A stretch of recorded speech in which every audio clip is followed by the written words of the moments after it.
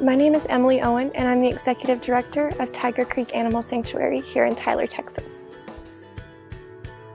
Tiger Creek was founded in 1995. It came to be as a result of the exotic boom that happened in the late 80s and early 90s. A lot of people started purchasing these big cats as pets, and that was originally our focus, was on the tigers and the lions. We currently have 7 different species of cats here at Tiger Creek. We have lions, leopards, tigers, servals, Geoffroys, and bobcats, as well as a couple of cougars.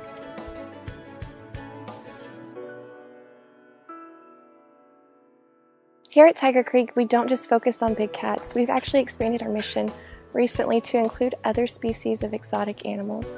We have 5 ring-tailed lemurs here with us right now.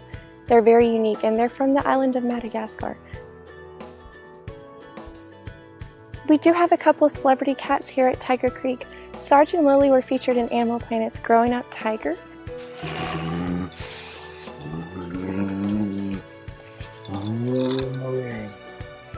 We've also had some cats that came from Michael Jackson. His trainer was unfortunately in a fatal car accident, and when they were able to find no one else to take care of the cats, they had to find a home for them. That's how they came to be here at Tiger Creek. Yeah, good girl. Good girl. Tiger Creek is open to the public 7 days a week from 10 a.m. to 5 p.m. Our last tour is at 4 o'clock.